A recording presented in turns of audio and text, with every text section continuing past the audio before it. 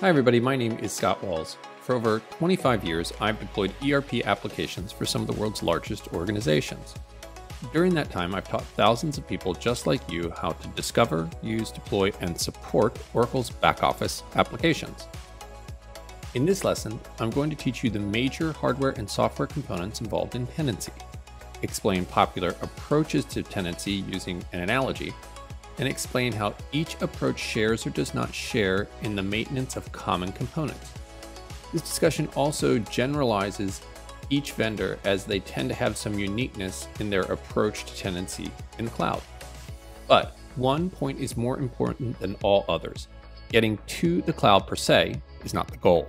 The goal is to leverage the capabilities of the cloud or any other architectural design so as to increase productivity of an enterprise while simultaneously decreasing its overall cost.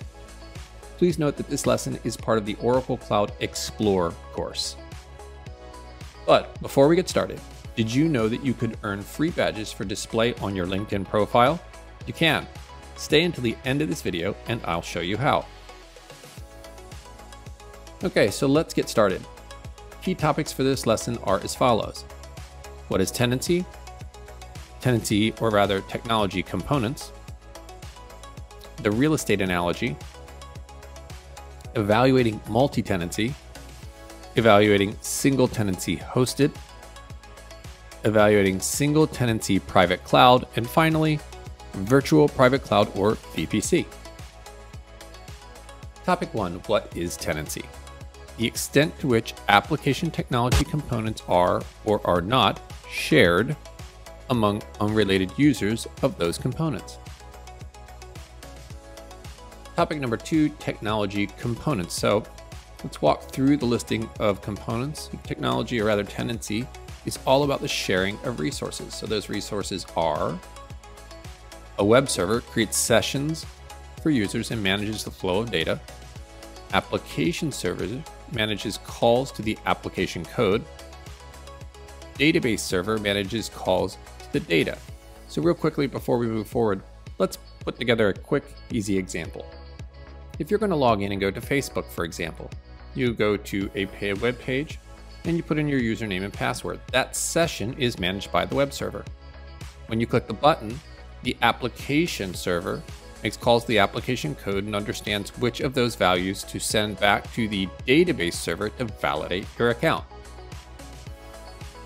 Number 4, development platform. So that's an integrated set of development and integration tools. This is key, and it's particularly key to a multi-tenancy Workday conversation because Workday does not have this development platform. Third-party application store. So this is a catalog of applications that can be deployed and connected to to a customer's application. So certain vendors do not have it, let's say Workday. Certain other vendors do have it, but some, Salesforce, are better than others, Oracle. 6, infrastructure. So bare metal servers, which can be used a variety of purposes: dock storage, application storage, networking storage, compute. All right, so you have a lot of vendors here, particularly, let's say, Amazon, Azure, these types. And then lastly, messaging and interfacing tools. So these are the APIs between third-party apps. Just kind of broke this out because Workday does allow you Workday Studio, so there's some level of connectivity. There just isn't a development platform. Okay, so next up, we're going to talk through a real estate analogy to try to explain 3 of the major versions or approaches to tenancy. First up, multi-tenancy. So this is kind of analogous to leasing a condo. The leasee, so software licensee, pays a monthly usage fee, owns nothing, maintains nothing, but has the right to use all the common components. So this is great. There are some concerns with co-mingling data, code, setups, reports, hardware, etc. Also, the licensee is limited to what is provided by their software vendor. So again, back to this idea of Workday. If Workday doesn't provide you a development platform, you do not have one in a single connected ecosystem, if you will. Next up, single tenancy hosted. This is really a legacy construct, but it's analogous to owning a mobile home and leasing space in a mobile home park. Essentially, the leasee or licensee gets the use of the infrastructure, but nothing else. So basically boxes in the sky. The applications, the server, the customized code are still maintained by the licensee. So again, why I say legacy. So this is common to on-premise legacy applications, so it is likely that there are customizations, and then that means auto-updating is not a reality. So this will continue to require expensive upgrades. This really is a small incremental improvement over simply having the boxes on-premise. And then lastly, single tenancy private cloud. So this is analogous to leasing a home. The licensee pays a usage fee, owns nothing, but maintains nothing, but has the right to use all the common components. However, in a private cloud approach like Oracle Cloud, the data, code, customizations, reports, and hardware are not commingled. So there's some risk that you have in multi-tenancy that you do not have in VPC, Virtual Private Cloud. In other words, you get all the shared maintenance, but you do not have the risk of being on a box in an application or connected to a development environment with other parties. Clearly the best option from a cost versus security. Now, it would be fair to say sometimes the box can be shared. You'll see an example at the end. But you can either also have your own box or even have what they call cloud at customer, where it's your box, not Oracle's your box. Okay, so now we want to evaluate multi-tenancy. You can see by the image on the right, you have several different tenants going to the same code set, box, etc. So let's take a look at common elements and then take a look at where they're shared. And shared is good because share means low maintenance or no maintenance, but it may have, in the case of multi-tenancy, some level of risk. So the web server, the app server, the database server are shared. Messaging is shared. But when you get to development platform, app store, infrastructure, these are not shared. Next up, evaluating single tenancy legacy hosted. And so here you can see not a lot of advantage, and that's kind of what we saw in the mobile home analogy. So the web server, the app server, the database server, development platform, messaging, all not shared. You may have one, but it's on yours, must be maintained and updated and upgraded by you at your expense, being the enterprise. App store non-existent.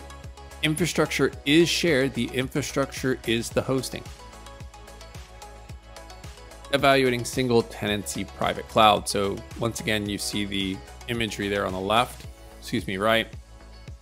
And then we'll take a look at the common components. So here your web server shared, but it's maintained by, in this case, let's use the example of Oracle. You have a web server, but you don't have to maintain it. You have an app server, great, not shared. Well, shared in terms of maintenance, not shared in terms of commingling. Same with the database server, same with the development platform. App store is shared. Infrastructure may or may not be shared, right? So we talked a little bit just a second ago about how we could have our own box, or we could have a shared box. And again, the next slide will give you a little bit more of a visual. And then messaging is also shared. So you can start to see the advantages of single tenancy when it is private cloud. You're really all sharing the same code. The same code set is provisioned into different virtual private clouds and maintained. So speaking of that, let's go to our last slide, virtual private cloud or VPC. And so you see one of the more shared instances. I always think of this like VMware. So you take a box and you cut it up into different slices, VPC1, VPC2, VPC3, VPC4, right? And then each of these different VPC, in this case, let's look at 15, is kind of its own computer within a computer, a virtual computer, if you will. And you can see how your address, if you're in Fusion today, will explain a little bit of that to you. Box first, ABC1, and then VPC is your virtual private cloud on the box. Then what happens is Oracle, based on what you license, will provision development environment, provision EPM or Hyperion or reporting, or provision software as a service Fusion Oracle Cloud applications into your virtual private cloud. So you really can control what your security level is if you wish to. And then of course, like I said a few slides ago, you may not want to use Oracle's box. There are certain large banks that don't. And so then they use their own box. So that's a little bit of the virtual private cloud. Okay, you should now understand software tenancy, the components of tenancy, single tenancy versus multi-tenancy hosted, the real estate analogy, and what a virtual private cloud is. If you don't, no problem, watch again, it's free. If you do, congratulations, you're ready for the next lesson in this course. So that's the end of this presentation, but hopefully not the end of your learning journey. There are thousands of free videos just like this one. Remember, better content, better skills, better income, better life. We want to help you get 1% better every day. Thank you for watching and have a great day. Okay, as promised, here are the 5 steps you can perform today to start earning free badges for your LinkedIn profile. Step 1, navigate to Panameer.com and either sign in or join now. It's free. Step 2, in the upper left, under the Discover menu, select the course that you want to watch and get badged for. Step 3, watch all of the different video lessons in that course. Step 4, when it's complete, send your LinkedIn profile and the course you watched and your user ID to badges@Panameer.com. And then sit back and wait for Step 5 when we attach a badge to your LinkedIn profile.